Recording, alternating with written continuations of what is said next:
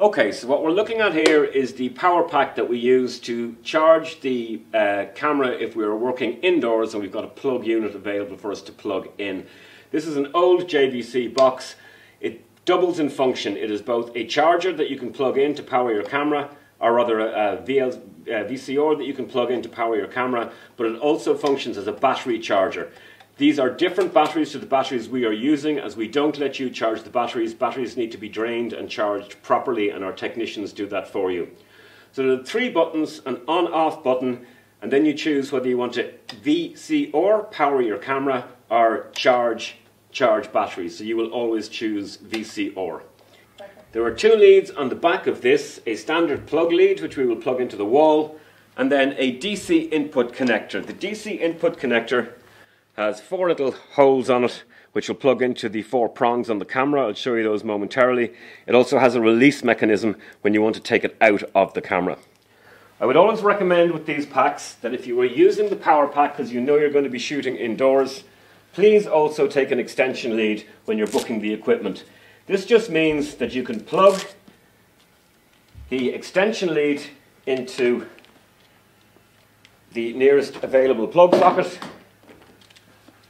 You can then plug your camera box into this, and what I like to do for safety, I put the camera and tripod over the box. So you can see that around here the only cable that's interfering with the area is this blue extension lead cable.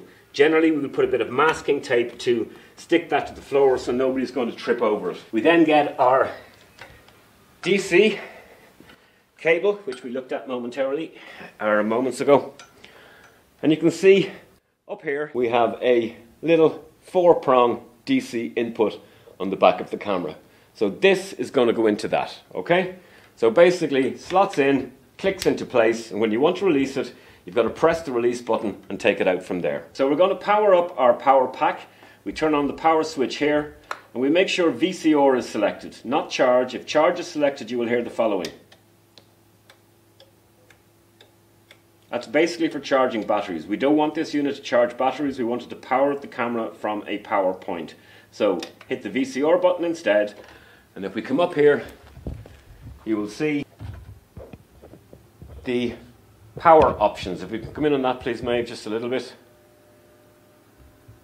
So here we have our power on-off switch. As soon as we power on, a blue light lights up here.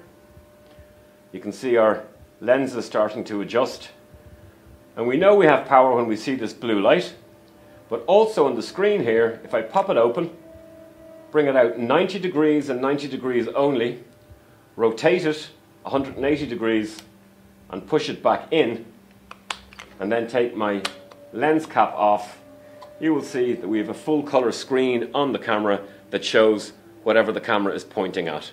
I'm going to move it around there so you can see the reflection on the LCD screen.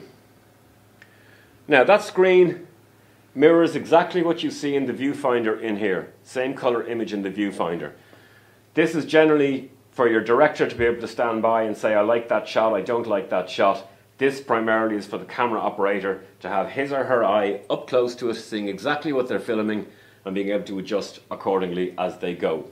One thing I'll ask you to remember here, these little lens caps are very, very expensive to replace. So as soon as you take your lens cap off, can I ask you to put it into the camera bag for safekeeping so that it doesn't get lost. So I'm just going to throw this in my camera bag here.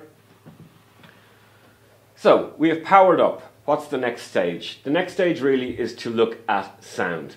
So let's look at the sound options available to us.